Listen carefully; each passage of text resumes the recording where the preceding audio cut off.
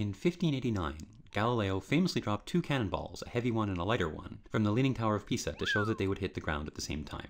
But it's not clear that he actually really performed this experiment. We do know that Apollo 15 astronaut David Scott performed a similar demonstration on the moon using a hammer and a feather. We have just conducted an extreme version of this experiment, using a super dense neutron star and a white dwarf instead of hammers, feathers, or cannonballs. The target of all this experimenting is the strong equivalence principle, gravity's remarkable compensation scheme. The heavier an object, the stronger the force of gravity. But at the same time, the heavier an object, the more force you need to change its speed. These two effects cancel each other out. So, when falling, a heavy object like a whale accelerates in exactly the same way as a light object like a bowl of petunias. In the words of Einstein, gravitational mass is inertial mass.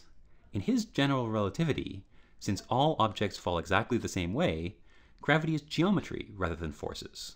The Earth is following the straightest path it can through warped spacetime, round and round the Sun. But this only works if objects all actually fall the same way. If this equivalence principle is wrong, then Einstein's whole idea of gravity as geometry goes out the window. So far, it doesn't seem to be wrong.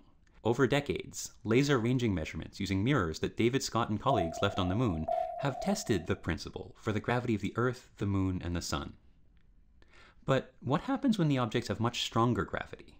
In Einstein's theory, gravity itself has mass, which will in turn generate more gravity. Will the compensation scheme still work?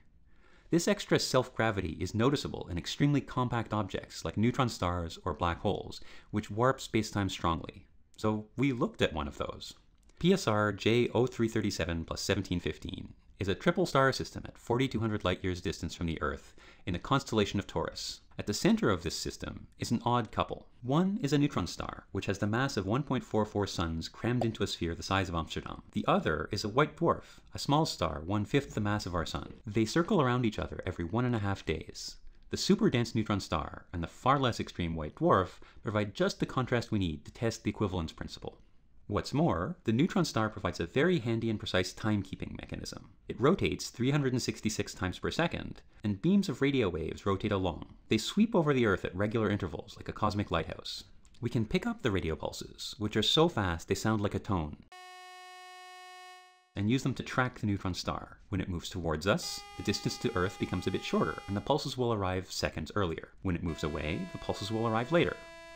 On top of that, our odd couple is falling freely in the gravity field of a third star, a white dwarf at some distance. If the inertial mass and the gravitational mass of the super-dense neutron star were different, it would accelerate differently from the inner white dwarf. This difference would shift their orbits off-center, which would look like a wobble in our measurements.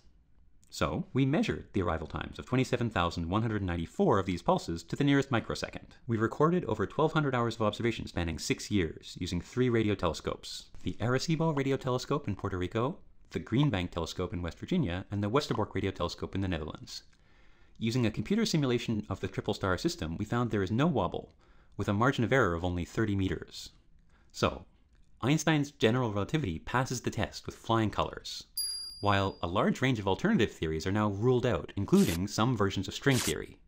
Even an object with one of the most warped spacetimes in the universe falls exactly the same way that Galileo's cannonballs did. Or didn't.